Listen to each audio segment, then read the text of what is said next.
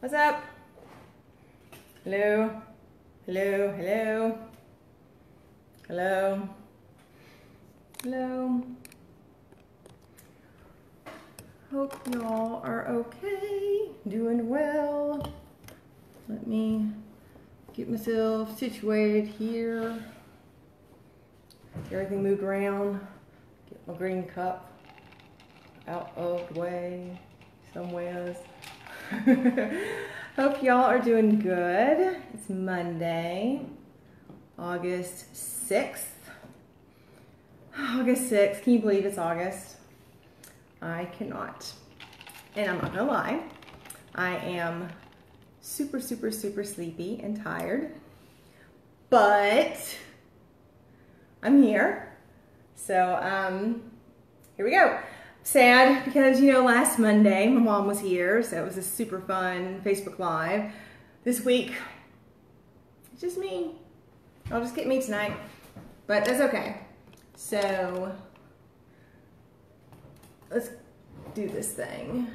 If I can figure out what's going on here.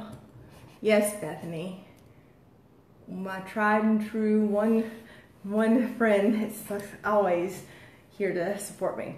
Okay, so I hope you guys had a great last week. My mom was here all last week and we gave her the tour of Billings, which wasn't a ton, but she got to see, you know, where we've been living the past 3 years. Last Wednesday and Thursday, we did Yellowstone. We did as much of Yellowstone as we could. We think, well, no, we don't even think. We hit most of like the big spots, you know, Old Faithful, Grand Prismatic Springs, a lot of the Sulphur Springs, a lot of the, you know, the stuff that if you go to Yellowstone, you're going to make sure you see. But there's no way that you can get all of that in. But we kept it moving, and I want to say on the Thursday we did just over like 17,000 steps. My mom has had her little Fitbit going and was tracking our steps and everything. So 17,000. It was either almost 17,000 or just over 17,000. Either way, it was a crap ton of steps. And Friday, Philip went to work, and me and Mom just like lounged around all day and everything. So, but yeah, I'm sad. She is gone. She left early yesterday morning, and then yesterday we like vegged most of the day. I sat on the couch doing as much as I could, you know, on the couch. We watched, you know, caught up on a few TV shows and everything. But my favorite thing though about going to Yellowstone was, and part of my language, was watching all the dumbasses. There are signs everywhere telling you stay off of this area because it's thermal area, or it's super soft and soft ground, meaning you could, you know, fall through, or you know, sulfuric acid, you know, flowing, and all that kind of stuff. You'd be surprised how many people are like, oh, the sign's right there, so if I walk on this side, I'm safe. What? No. They got the sign there to tell you to stay on the boardwalk. And a lot of the signs did say stay on the boardwalk. A lot of the signs said stay off area because of hot thermal area. For some reason they thought that it was only on that side. So it just did not make sense to me. They were playing, and I'm adventurous, but when it comes between life and death like that, nope. We, upon going into Yellowstone, huge herd of bison. People walking, you know, amongst the bison. I mean, you've got you got the maps, you've got all the brochures, you've got all the signs and everything saying that if you encounter wildlife to stay away, at least 100 feet away. They didn't care. Now, the bison did look like, you know, they were fairly gentle and that they wouldn't do anything to you. But if you saw the viral video that was going around of the guy that was there the day before us, guess what? If you anger a bison, they will charge. Anyway, people walking amongst the bison. And then, it really did. It just blew my mind how stupid people were. We went to the Grand Prismatic Spring on this side of the river. You've got the sulfuric acid and all this hot thermal volcanic molten lava stuff and everything flowing into the river. On this side of the river, people are like on the edge, like dipping their fingers in, dipping their toes in. You got a park ranger over here going, y'all, it's not actually for swimming. That's all I could do. And the thing is, the few pictures that I posted on my personal page, I think on Friday, was only the last couple of pictures from the last couple of hours. Had I thought about it, I would have taken pictures all day Wednesday and most of the day Thursday. Yeah, people are stupid. But anyway, I wasn't. I was smart. So, moving right along. Tonight, Cloud Nine Martinis. I do not have high hopes. I do doubt that this one will taste very good. But we're going to try it. And actually, I forgot to grab an ingredient out. So, pardon me for a second. And grab this out. So, I did debate, you know, canceling tonight and just doing a, hey, I'm going to sit here on Facebook Live about our trip to, you know, Yellowstone, but me sitting here talking for 30 minutes about something y'all probably don't care a ton about, with no pictures and everything that I can show you right now, probably won't be very interesting. So anyways, Cloud Nine Martinis tonight. And then because school has already started, my niece started last Monday. I know a bunch of children that started today.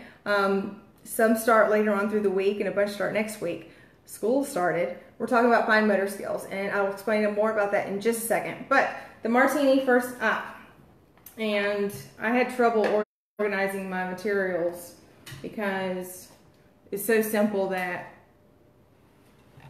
yeah, just had a bunch of stuff. Cloud Nine Martini. You need whiskey, and I actually went and bought some at the store the other night because whiskey isn't something that I usually care about. So that's my first inclination that this will not be a good martini. You need whiskey, amaretto, pineapple juice, Sprite, and grenadine. And of course, a shaker with ice. Yep. Shaker with ice. And how is this going to work out? 1 part whiskey. So tell me what you guys did this weekend if you are watching. 1 part amaretto, 1 part whiskey, 1 part pineapple juice, and then a splash of Sprite and a splash of grenadine. So if you're watching, tell me what you did this weekend. I know it was weird because last week it was actually warmer here than it was in the south. And from what I understand, actually it was just shared right before I started this. You know, if you saw my personal page, the pictures I posted earlier in the week were of the Beartooth Pass. That was us as we left Billings, and the pass that you take going onto that side into Wyoming. Beautiful. I mean, it was a tiny bit. It wasn't cool. It just felt good. I mean, it felt good. I mean, yeah, it felt good. Anyway, if I was just made aware when right before this, it snowed on the Beartooth Pass yesterday. Yesterday. Can you believe that? August 5th, it snowed on the Beartooth Pass. Now yesterday here in Billings, it did get a bit chilly. It felt nice most of the day, and then the wind came through, clouds came through, and we went to take the dog on the walk yesterday, and I turned around and came back because it had gotten chilly. Never would I have thought that it would have snowed an hour and a half from us. And why is that popping off? I don't know what is going on there. Yeah, never would I have thought that it would have snowed an hour and a half from us. But guess what? Not even an hour and a half, an hour from us. So, it's just crazy. So, I don't have, like I said, I doubt this one will taste good, but we'll try it out. The Cloud Nine Martini. Let's try try this out. See? It's not horrible. It actually, maybe I put too much grenadine in it, but it's not horrible. It's actually got a bit of a cherry flavor to it. I'm not upset. Much better than I definitely thought it'd be. All right, since people have already gone back to school or school is starting soon, tonight we're talking about fine motor skills. And me being a pre-K teacher for as long as I was, like 13 years, you never realize how important they are. The muscles in your hands and everything they allow you to do. Children have to build those muscles in order to do the smallest tasks. Being able to feed themselves, brush their teeth, being able to zip up a zipper, button a shirt, dress themselves, you know, being able to lace anything, stack anything. Your fine motor skills will allow you to cut and write and paint. Anything that makes you or allows you to complete a task that involves detail or, you know, focus and concentration, something small movements. Children have to build up those muscles. That way so they can learn how to tie their shoes. That way so they can learn how to write properly. That way so they can learn how to do, you know, unzip their, you know, backpacks. These are things that, you know, the minute that they're born, you start doing things to strengthen those hands. So the majority of this is going to be talking about children that are 3, 4, 5 years old. Of course, you can change the activities for older children. You can change the activities for younger children. So, of course, if you've got a 7, 8, 9, 10-year-old, guess what? Hopefully by now, their fine motor skills are on point. Now, you may hear about large motor skills. Those are what requires, of course, large movements. That's running, that's playing, that's kicking, you know, basically running around, throwing, those large movements. We're talking about fine motor skills so tonight. Okay, so, let me look at my note here. Now, a lot of these activities, now, while they are good for strengthening these muscles, if you work with children or have children and let's say they get frustrated with themselves or they get overly excited or they just need a few minutes to themselves, all of these are activities that you can easily give them that will help calm them down, give them a few minutes to relax. So a lot of these are, you know, good to keep in mind for those moments that they just need to decompress for a second. So while we are talking about fine motor skills, that's something to keep in mind.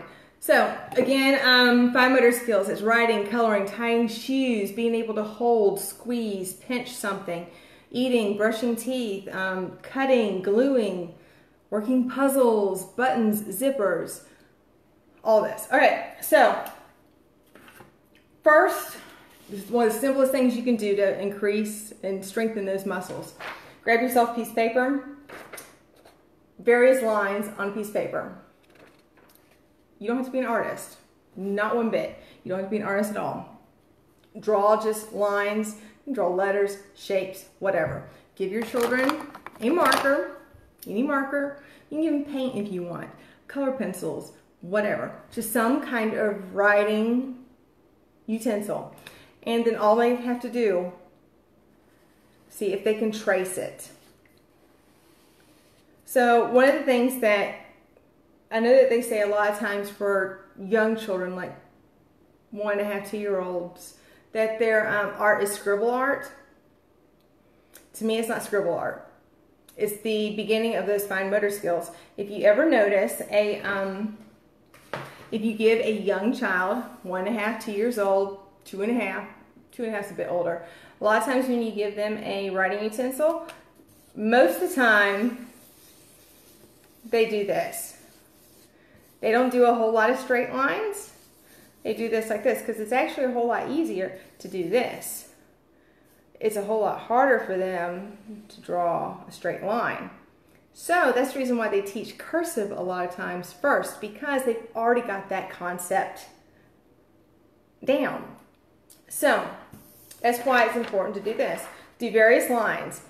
Some of them will be harder, some will be easier. But right there. Super simple, great way to work on increasing those skills. Now, let's see. I have so many things that I want to say about each one that it's actually hard for me to keep these straight. Now, another thing for them to do, draw your lines on some paper. Give them a pair of scissors. You can find scissors that are very, very dull and will only cut, they're usually really very, very flimsy kind of plastic, but they'll only cut paper. It's really hard to cut hair. So look for those, or sit there and supervise. Never leave a child alone with scissors. You never know when they feel like they need a haircut. But draw your lines on a piece of paper. Give them a child-sized pair of scissors. Do not give them an adult size. Now also,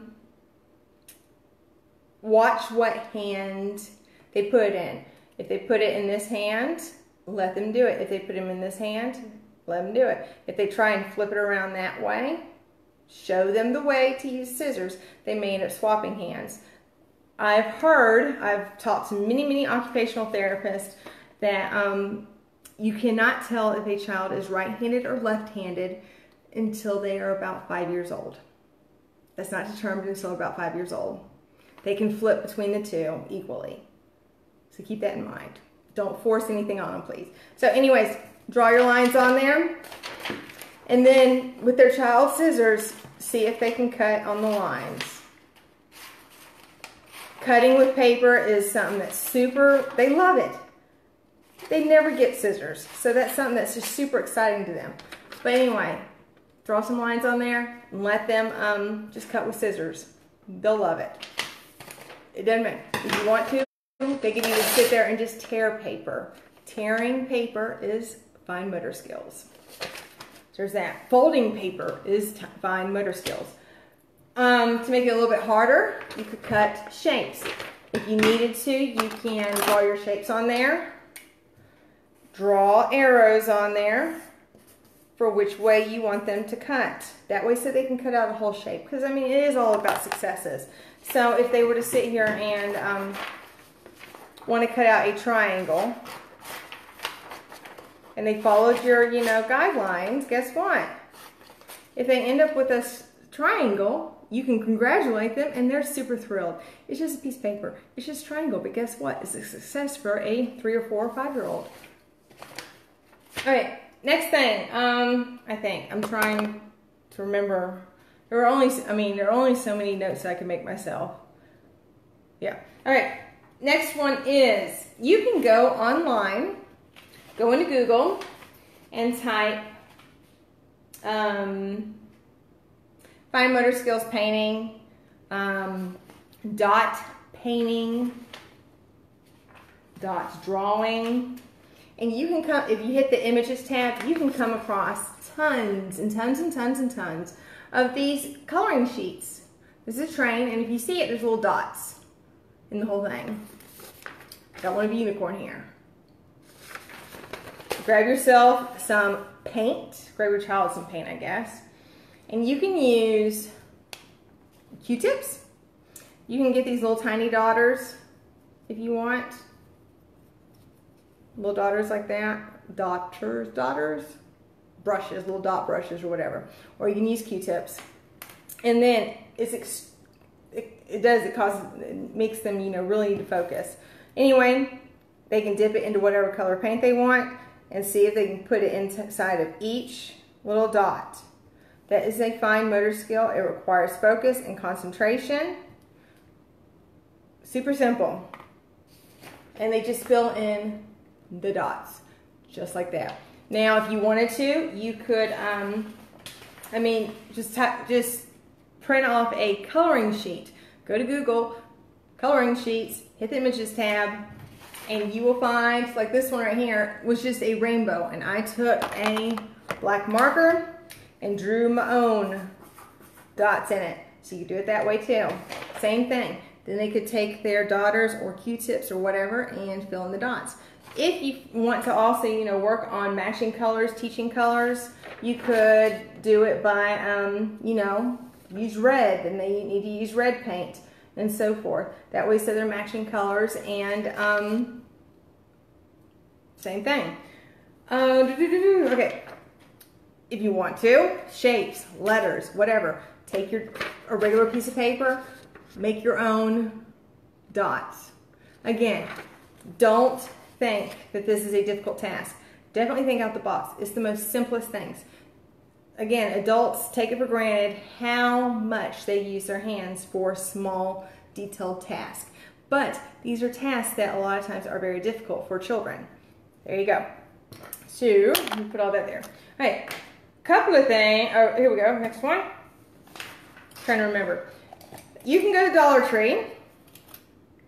Let me move this stuff out of the way. You can go to the Dollar Tree and you can get a pack of tongs for $1. 2-pack of tongs. These are awesome for using those pinching skills, focus, concentration. You can grab a pack of cups and grab yourself some pom-poms. Of course, if you've got older children, you will probably want smaller pom-poms. If you've got younger children, guess what? They're going to need bigger pom-poms. So again, adjust it according to the age. But you can take a cup, any cup you want, and if you just drop your pom-poms on the ground, your younger child could use the tongs to pick them up and put them into the cup. If you slightly older children, take your cups and you can put numbers on the side. Therefore, they need to pick up 4 and put it in that cup. You could do it by color. Put 2 green ones in there. You could do adding.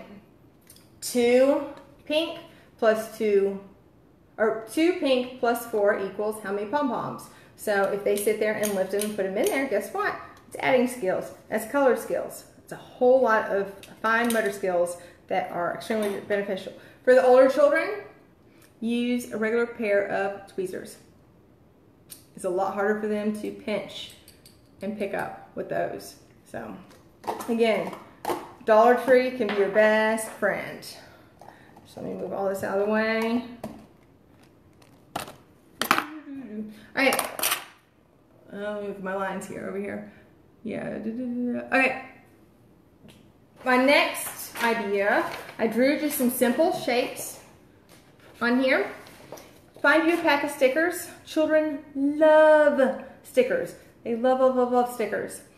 Find a pack of stickers that has a variety of colors, like just plain colors, not, assorted like rainbows or anything. Just, like this one has all purple, this one has all yellow, all pink, all blue. So what you can do is, hi Jill! Hey, thanks for joining me this evening. So what you can do is, again, for those fine motor skills, you don't have to be squares. Draw whatever you want. You can draw circles, whatever. Again, this is color matching. This is something you probably do for like a 2-year-old. All they have to do, take off a sticker. This right here takes a lot of focus and a lot of concentration for young children. Being able to peel off a sticker, and don't be surprised if they get frustrated. It can be very frustrating. Peel off a sticker and match it to the color. Or just give them a piece of paper and a whole bunch of stickers and just let them go to town on a piece of paper. Perfect. Next is, let me look, stencils.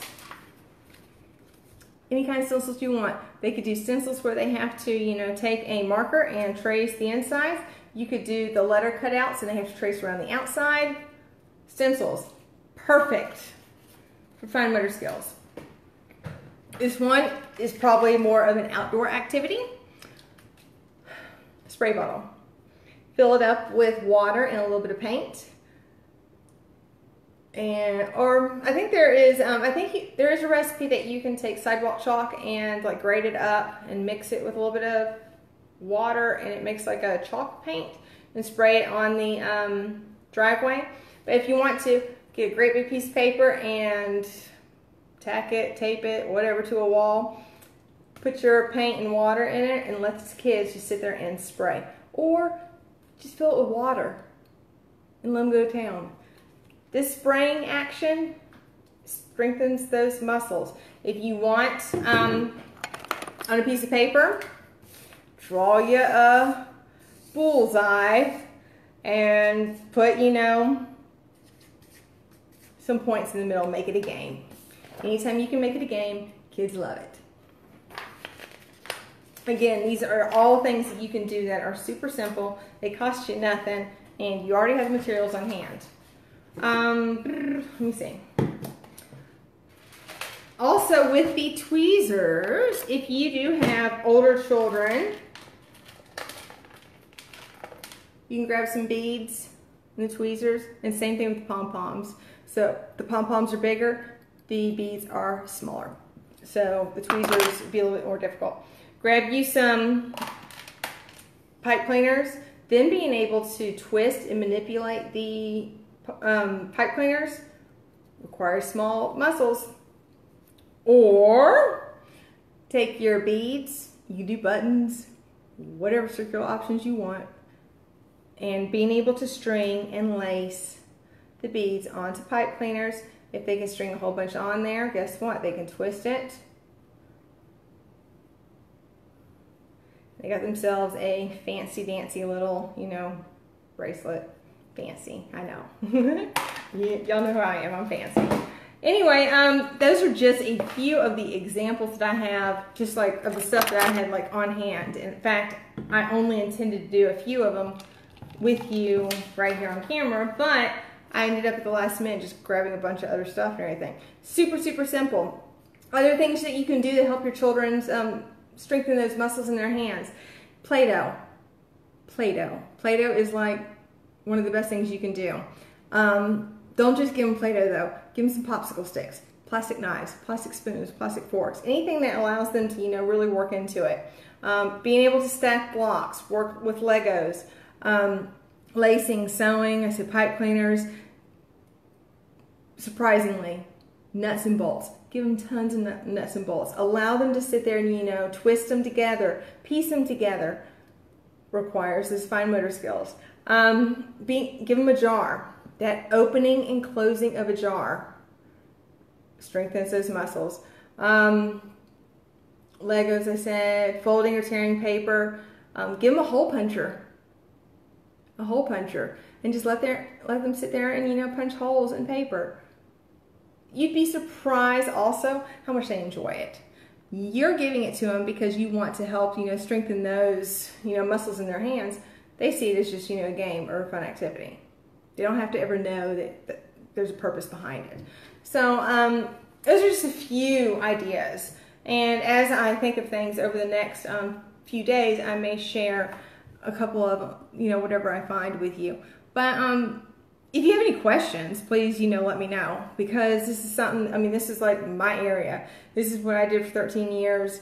And you'd be surprised how many kids at 5 years old are not able to correctly hold a pencil or are not able to cut or the simplest of things, but that will develop very quickly if you give them the opportunities to learn. So if you have any questions, whatever, feel free to send them my way. I could talk for days about this, but anyways, I won't because, yep, it's almost 6 o'clock and it's 5:59, so it's time to wrap this thing up. Until next week. Next week we are doing, since you know it's all back to school season and everything, and I'm sure it's the hustle and bustle of getting back into that morning routine, we're going to talk about some make-ahead breakfast that you can make. That you can make the night before and get up the next morning and grab out of the fridge and go, or have ready for, you know, the kids to grab out themselves to sit at the table and eat. So next week we're going to talk about some quick make-ahead breakfasts that are actually healthy. And the martini we're going to make is the peaches and cream. So I haven't said it in a few weeks, so I feel like I have to do it now. If you have not yet liked the Pinterest, Facebook, YouTube, or Instagram page, please go and do that. I'd love you forever. I'd love if you shared it with your friends. Write me some notes. Let me know you're watching, you're seeing what I'm doing. Send me your ideas of what you want to see in the future, and help me out. I want to do what you guys want to see. So let me know. So until then, I will say goodbye until next week. But I hope you guys have a great rest of your evening, great week, and I will see y'all on Monday. Bye.